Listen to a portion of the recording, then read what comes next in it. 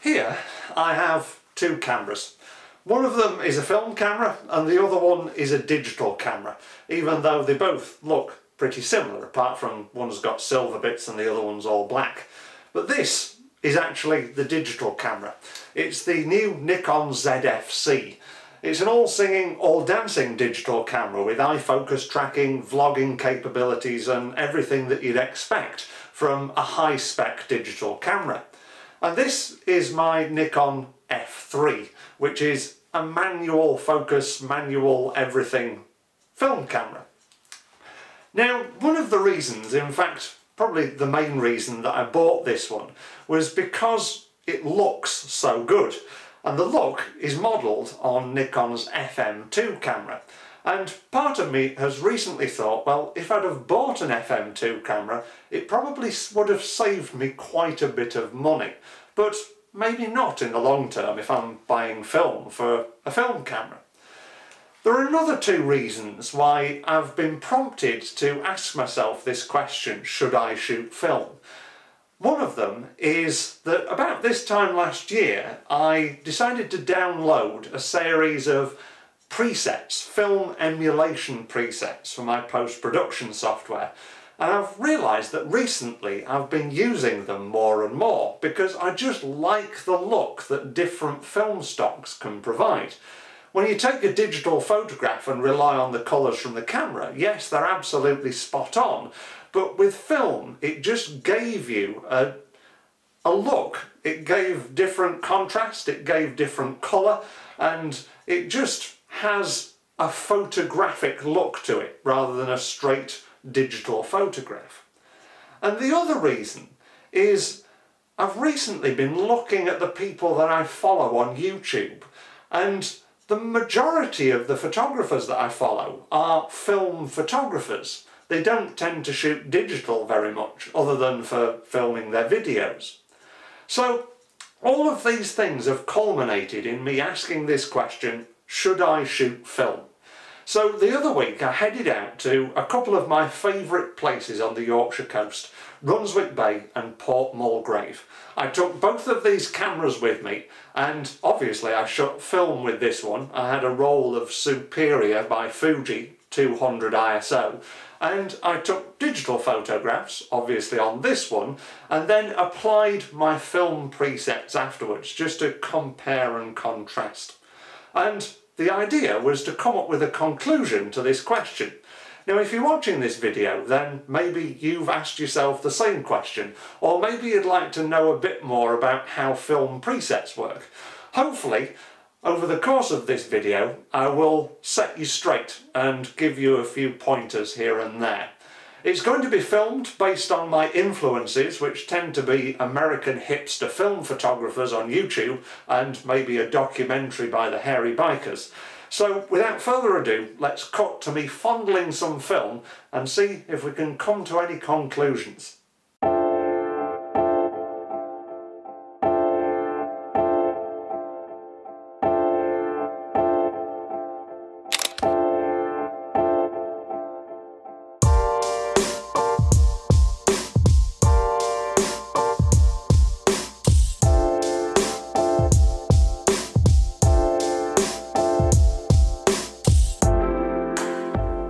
When I arrived in Brunswick Bay, there wasn't a cloud in the sky. It was perfect weather for photography. So I slipped a roll of Fuji Superior 200 in my F3, slotted both cameras around my neck and went out for an explore. In the photography business, having a digital camera and a film camera around your neck is known as having camera boobs. I'll let you come to your own conclusions on that one. My first port of call was the village of Brunswick Bay itself, with its quaint little curling corridors of beautifulness.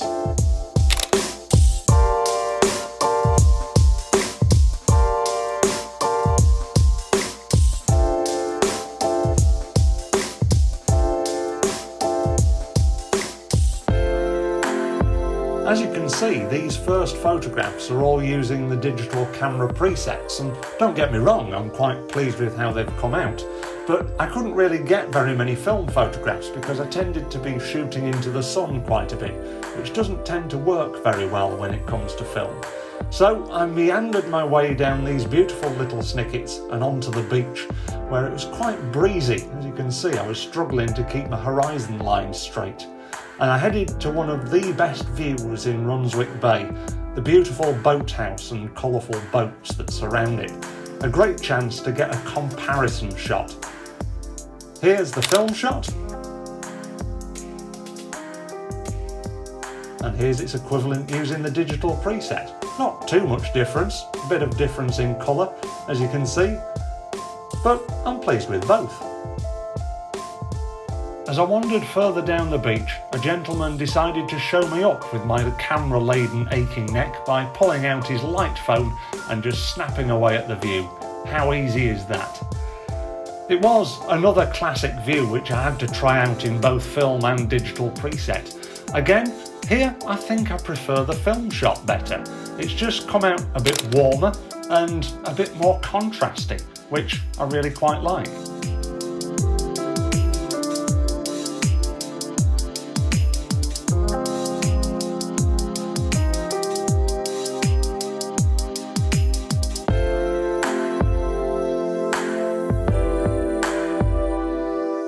A little bit further down the beach was this beautiful blue boathouse, and with the light reflecting off the waves of the sea and the cliffs surrounding it, it was another perfect opportunity to get the camera out. First of all, I underexposed by mistake, but looking at the correct exposure, I actually quite like the underexposed one more. It just looks a bit more muddy and moody. This is a shot that I really quite like, with the reflecting light off the cliffs in the background. The sea then decided to come in and nearly block me off, so I scrambled over the rocks as quickly as I could and then went to find a tractor to smell.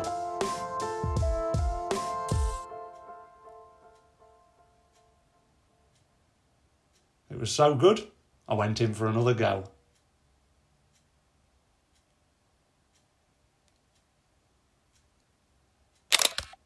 I think this one's a bit too warm, to be honest.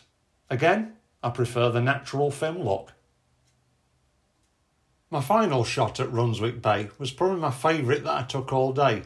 A bit cliched, but still, I love those colours.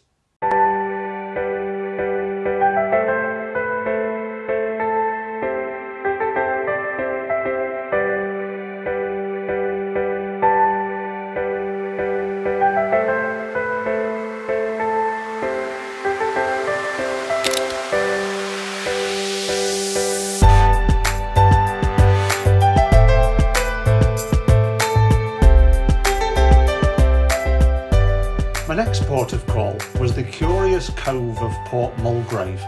I was given the option of getting down to the beach via a staircase to nowhere or a rope ladder down a muddy slope. In the end, I opted for slipping down most of the way on my backside, but I eventually got down to the beach where I wasn't disappointed, and it made that treacherous slope down well worthwhile. Here's another direct comparison. A nice moody vignetted film shot, and then a less vignetted, less moody digital preset shot.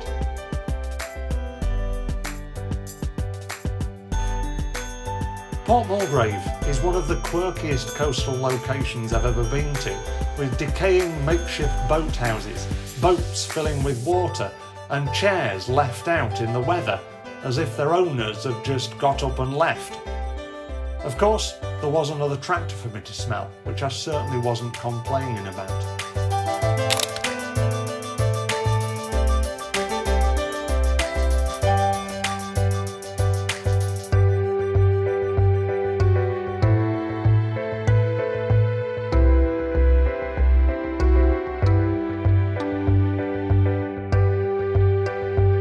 Ooh, that brings back some happy memories for my nose.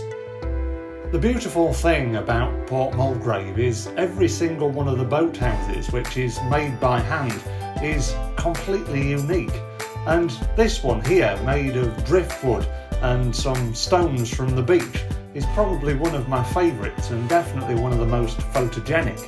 Then there's boats with rusting things. What's not to like about this place?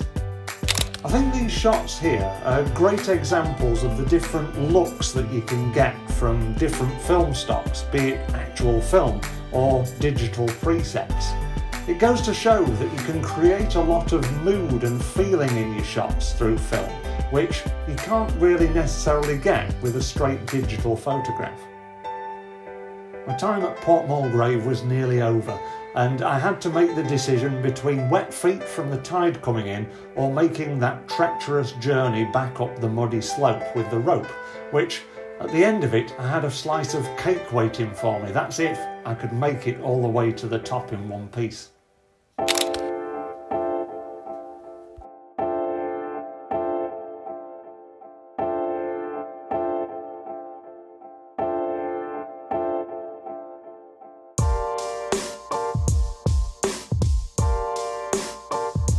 When I got back to the top of the cliff, the light was in its last throes of beautiful golden hour, so I finished my last shot on my roll of Fuji Superior with this beautifully lit gorse bush. It looks not bad in Kodak Gold either, but I still like the film look. Anyway, I did manage to get my cake after all, and it went down a treat. It was then time to hit the road and head home via the Yorkshire Dales, which of course you have to do, don't you? So I suppose you're going to want me to come to some kind of a conclusion, even though that really wasn't any technical review, it was just me playing around really. But in answer to that question that I posed right at the beginning of this video, should I shoot film, then the answer to that is most definitely yes. Some of the photographs, in fact the majority of the photographs that I took using my f3 on the Fuji Superior came out much better in my opinion than the equivalent digital preset that I used on my digital photographs. But does that mean I'm going to ditch my digital cameras and shoot film all the time? No, it most certainly doesn't. I'm most definitely going to buy more rolls of film and put them through the f3 because ultimately I just love the look of the film photographs, and in this day and age even the power of digital presets isn't going to come close to the real feel of film. It's just not possible. If you want to get film quality photographs, you're going to have to shoot them on film. There's not really a choice there. But when it comes to the costings, I mean, the film that I had on my trip to the coast, the Fuji Superior, cost £8, and then it cost another £12 to then develop that and scan it. And after a while, if you put in lots and lots of rolls of film through a camera, that's going to add up. We all know the advantages of digital over film. It's accessible, it's fast, you can have photographs processed and ready within an hour of taking them, depending on where you are. You can even edit pictures on the go on your phone these days if you wanted to. Which means that digital is definitely the way forward where it comes to photography. But I think there's always going to be a place for film, and I think it's always going to be there in the background because it feels like real photography. Digital sometimes just feels like you're pointing and shooting and you're getting a shot easier than you've ever got it before, which technically you are. But with film just slowing you down, making you think more, it's just a much more, what I would call a tactile process, which I really enjoy. So that's why I'm still going to take film photographs, but at the same time I'm going to continue to use my digital camera presets. They might not be absolutely spot on, but they still give you that look with the accessibility and the speed of digital. The other thing that we must consider in this day and age as well is plastic waste. The environment is teetering on the brink of being extinct. If we carry on going in the direction that we're currently going, and film photography obviously produces a lot of plastic waste, whether it's the canister that the film comes in, or if you're having scans done from the film gets discarded itself as well. So in terms of that, I think that digital photography is definitely safer from an environmental perspective as well. So that's basically a long-winded way of saying that my conclusion is, yes, I love shooting film, and I'm definitely not going to leave this camera on the shelf for another 5 years. I'm going to keep using it as much as I can. But at the same time, I'm not going to neglect my digital photography, and I'm going to try and create some of my own camera presets based on film that I put through this camera. So then I can balance the look myself rather than going with somebody else's intent. Because I think that when you do use presets, it's often not cheating, but you are losing some of your own intent.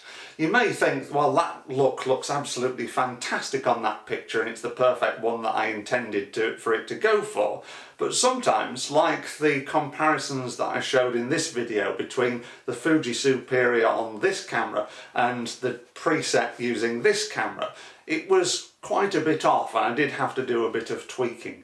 So film photography is brilliant, but digital photography is as well. And ultimately it comes down to how much time you have, how much money you have, and whether you would like that filmic look in reality or whether you'd just like to emulate it and have a play around.